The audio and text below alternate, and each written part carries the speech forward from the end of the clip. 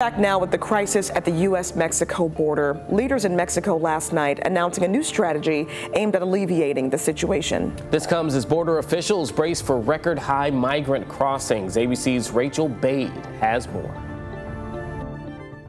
Mexican officials unveiling a new task force to address the migrant surge at the U.S.-Mexico border, a move that comes after U.S. officials pressed the nation to do more to stem the crisis. Sources telling ABC News that U.S. Secretary of State Antony Blinken and DHS Secretary Alejandro Mayorkas pushed Mexico to step up immigration enforcement within their country, help reopen ports of entry, and encourage migrants to stay in Mexico. Mexico's Foreign Affairs Minister heeding that request, telling reporters after the meeting that as part of the new task force, Mexico will regularly meet with countries in Central and Latin America. The next meeting will be in January. One senior U.S. administration official telling ABC News that the U.S. is pleased with what Mexico proposed.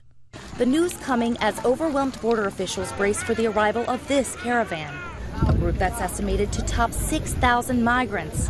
The month of December is on track to have the highest number of apprehensions ever, according to CBP officials. Some days, they predict, could even reach 10,000. Elsewhere in the U.S., Republican Texas Governor Greg Abbott continues to infuriate Democratic mayors by sending migrants to their own cities, all on the taxpayer dime. New York City Mayor Eric Adams rebuking him. To stop the games and use of migrants as political pawns. We need the state and federal government's help in resettling and supporting the 68,000 migrants still in our care, as well as those who are on their way and those yet to come.